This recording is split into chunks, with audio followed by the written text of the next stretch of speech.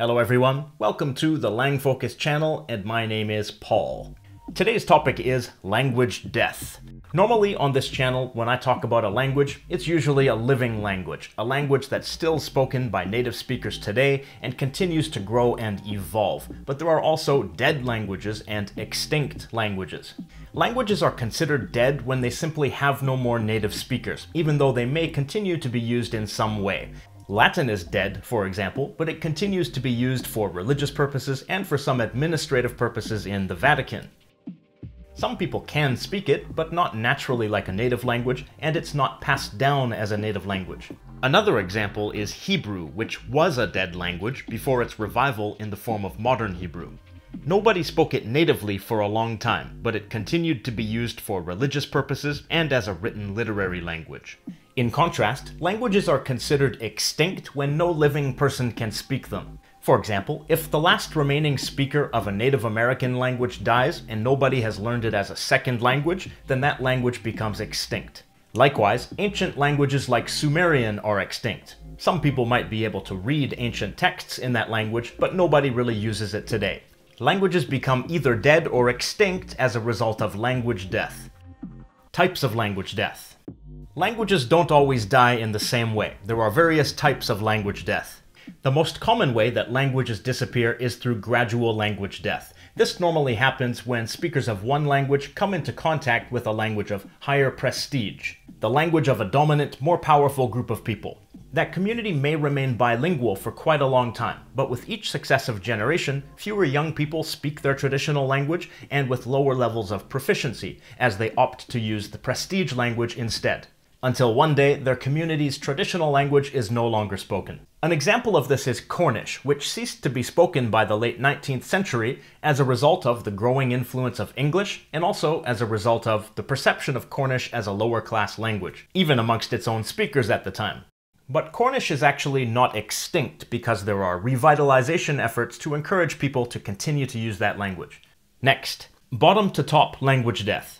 In bottom-to-top language death, a language ceases to be used as a native spoken language, but continues to be used in certain contexts, normally in a formal religious context or ceremonial context, or perhaps for literary purposes. In gradual language death, the language normally disappears first in more formal contexts, as it's replaced by the prestige language, but it continues to be spoken in more casual contexts for a longer time. In bottom-to-top language death, on the other hand, the language dies out at the bottom, in other words, in casual contexts, but it continues to be used in more formal contexts. An example of this is Latin, which is basically no longer used outside of religious or ceremonial contexts, or perhaps literary contexts. Next, sudden language death. Sudden language death occurs when all or almost all the speakers of a language suddenly die as a result of a disaster or violence. An example of this took place in the 1830s in Tasmania, when virtually all of the island's native inhabitants were wiped out by European colonists during the Black War. Next, radical language death. Similar to sudden language death, radical language death normally happens very rapidly, and normally happens as a result of political repression or under threat of violence. The difference is that the language's speakers are not wiped out, but suddenly stop using their own language as a way to avoid persecution. An example of this occurred in El Salvador during an uprising in the 1930s, when many Aboriginals abruptly stopped speaking their native languages as a way to avoid being identified as Aboriginals and potentially killed. Two languages that suddenly died out were Lenca and Cacaupeda. Case studies. Let's look at a few languages that have already died and see if we can figure out how they ceased to be spoken. Old Church Slavonic. Old Church Slavonic is the first attested Slavic language, which was spoken and written between the 9th and 11th centuries. It was a standardized variety of Slavic that was understood by speakers of the various Slavic dialects of that time, which were still quite similar to each other. Those Slavic dialects, which were basically the colloquial form of the same language, gradually developed into the different Slavic languages of today. Because it's still used in some churches for religious purposes today, it's a liturgical language, so it fits in with the category of bottom-to-top language death. The newly developing Slavic languages replaced the Old Slavonic dialects as the languages of daily life, but Old Church Slavonic continued to be used for religious purposes and for a certain amount of time for political purposes. It's worth noting that some dead languages never actually died. In both the case of Latin and of Old Slavonic, the language never stopped being spoken. It just continued to evolve into different languages, leaving the codified literary language behind as a separate dead language that was no longer spoken. The Mandan language. In 2016, a man named Edwin Benson, the last remaining speaker of the Mandan language, passed away. Mandan was a Native American language of the Siouan language family, which was spoken in the state of North Dakota.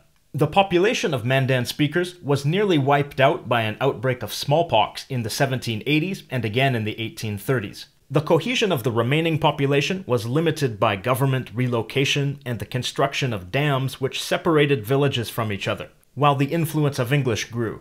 The fact that most of the population was wiped out in tragic outbreaks of smallpox would place this in the category of sudden language death, even though some speakers of the language continued to live on. Among the remaining speakers, we can also say that there was an element of gradual language death, as more and more members of that community began to speak the prestige language, English, until one day Mandan was no longer spoken. Gaulish. Up until the 6th century CE, a Celtic language called Gaulish was spoken in what's now France. When the Romans conquered the area, they made Latin the official language of the state, and being able to speak Latin became a way to gain status and economic opportunity. For a number of centuries, it was common to be bilingual in Gaulish vernacular and the prestige language Latin, until Latin finally replaced Gaulish entirely. This is a clear case of gradual language death, as a population gradually gave up their traditional language in favor of the prestige language. Ajawa. Between 1920 and 1940, the Ajawa language died out in Nigeria because its entire community of speakers switched to Hausa for economic and practical reasons.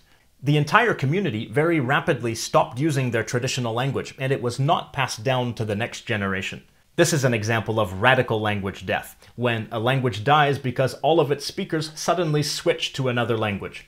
In many cases of radical language death, the community gives up their language for survival in the face of violence. But in this particular case, they gave up the Ajawa language because it was more beneficial for their community to speak Hausa. Why should we care about language death? Some people think that language death is a good thing, that less language diversity is a good thing. For example, the leaders of some countries want one language to be dominant and to replace all of the others because they think that will promote the unity of their country. On the other hand, a language is part of a culture, so when a language dies, part of that culture dies, and a unique way of seeing the world dies with it.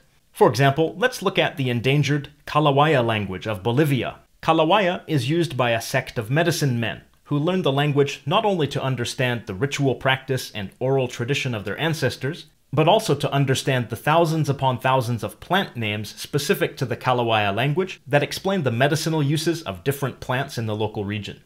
If Kalawaya disappears, then all of that culture and secret knowledge will disappear with it. Linguistic diversity has been on a steady decline, and of the present nearly 7,000 languages on Earth, nearly half are endangered. And the top 100 most spoken languages are spoken by 85% of the world's population. Some endangered languages are finding new life through revitalization efforts, which require that the language first be recorded and documented, then learned by new speakers, and also used by an enthusiastic and motivated community. And having some political influence wouldn't hurt either. The question of the day. In your country, or in your region, are there languages that are in danger of dying or becoming extinct? How would you feel about those languages disappearing? Would something important be lost? Be sure to follow LangFocus on Facebook, Twitter, and Instagram. And once again, thank you to all of my wonderful Patreon supporters, especially my top tier Patreon supporters, whose names are on the screen right now. Very many thanks to them. By the way, on the last video about Tokipona, some of you asked why Tokipona was listed on the page of patrons. That's because the creator of the Tokipona language has been a patron since last summer, but preferred not to appear on the list. But upon request, I've begun listing the name of the language instead.